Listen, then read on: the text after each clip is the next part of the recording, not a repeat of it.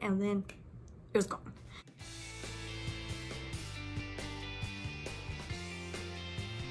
Hey, it's me, Randy Lee, and this week I am bringing you straight live from my apartment my desk rejects. So what this video is about is the things that I've been trying, and I can't say I'm not buying because I obviously bought them, but won't be rebuying. So first and foremost, let's start off with something that every girl needs in her collection, and that is dry shampoo. So this is the Oribe dry shampoo. It's called Gold Lust, and I definitely lusted after this product. But the only reason it's here is not because it doesn't work and it doesn't do its job, because I think it's fantastic, but because I simply can't afford it. This is a high-end product that's not in my budget currently, and maybe one day it will be, but for right now, I need to find something alternative to try. So I'm giving a shot to some Not Your Mother's dry shampoo this month and Batiste, and I'll let you know how that goes. Next up on the list is another high-end product, and that is the Caudalie Beauty Elixir. And now, I have been wanting to try this for quite a while, and I finally got the opportunity to when I was on a trip and happened to find this cute little petite guy right here for a reasonable price.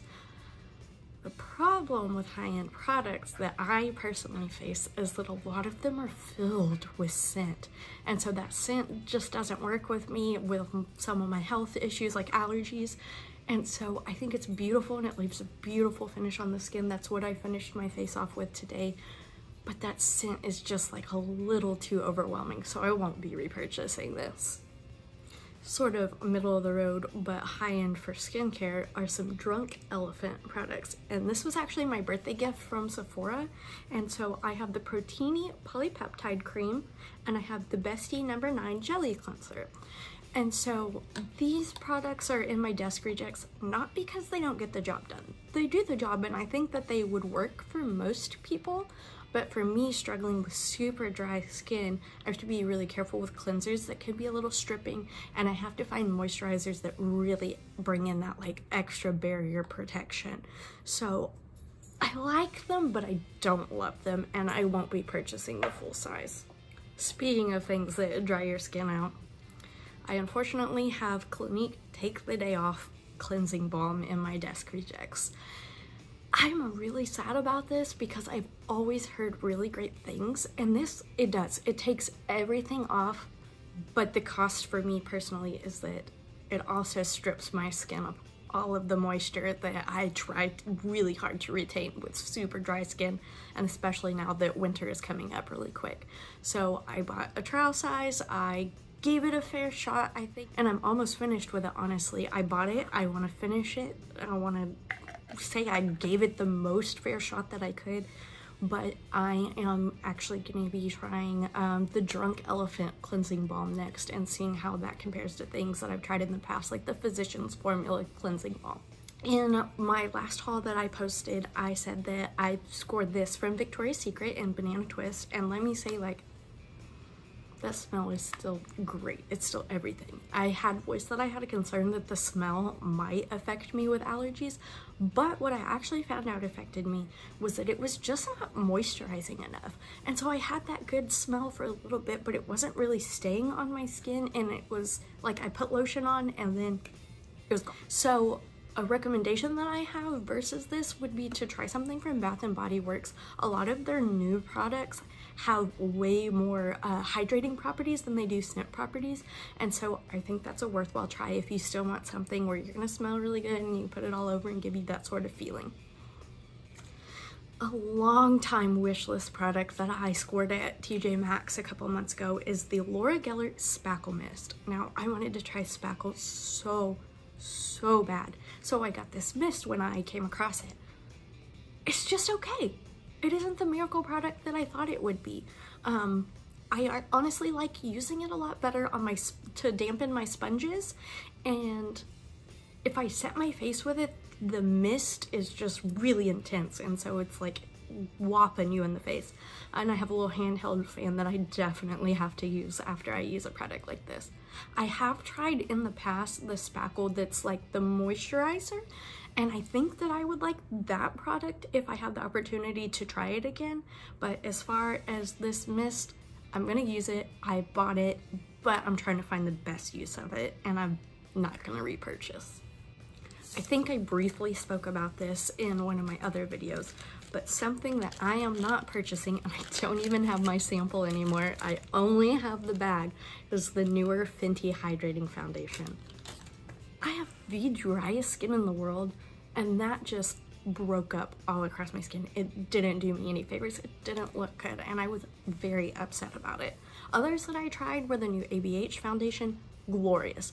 I also tried Josie Marin Argan Oil foundation, glorious, beautiful. I didn't have any problems with that. I tried the Milk Flex foundation, great.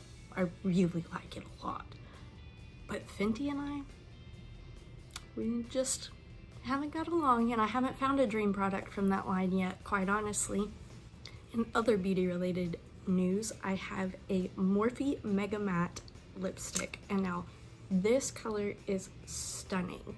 Like, I want this color on my lips. I want to wear it all the time, but unfortunately, I'm swearing off this entire formula. When they say Mega Matte, they mean mega matte. And so even if I prep with something, still have problems with it, and it kind of breaks up on my lips if my mouth gets a little too dry. And the lasting power doesn't feel like it's really there for me with this product. So I'm gonna try something else. I'm trying to find a replacement, but I'll keep y'all updated if I do find something else, because this color, I need it. Another desk reject that might come as a surprise to a lot of people is I'm swearing off chapstick. Now, chapstick and I, we've been longtime friends. It's really come in handy. But I had heard rumors, and this is what it does for me, that applying chapstick actually causes your lips to dry out further, and then you have to repeat application over and over again. So to replace this, I went back to Carmex. I used Vaseline. I have some Lana lips that I really like. I love the Bite products for lips. All I have on right now is some not chapstick, and so these guys, farewell friends. It was very nice to know you. Jouer Tan Lines palette. And now this palette, like the color story, is everything I wanted. I decided I wanted it to keep myself from buying a more expensive palette that had the same color story as the first half of this palette. So if you can see from here on over, this is a very popular color story in the past several years. And so I wanted that, and I wanted it with other bright colors that I could use. And so my gripe with this palette, which I kept putting off buying, and then finally I was like, okay, I have to do it.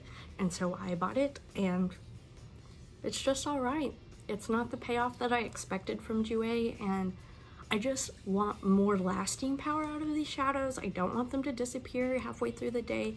And with brights, I know they're hard, but like, you look at that beautiful green, you look at that beautiful yellow, and I put them on my eyes, and they're gone in 30 minutes. And I need better than that. However, if you do want to try something from Jouer, their lip enhancer is great. It's a great balm, and it's supposed to kind of plump your pout a little bit, and I think it does. Or get a hold of some of their other lip products or their highlighters. That's where I would start if you want to explore this brand.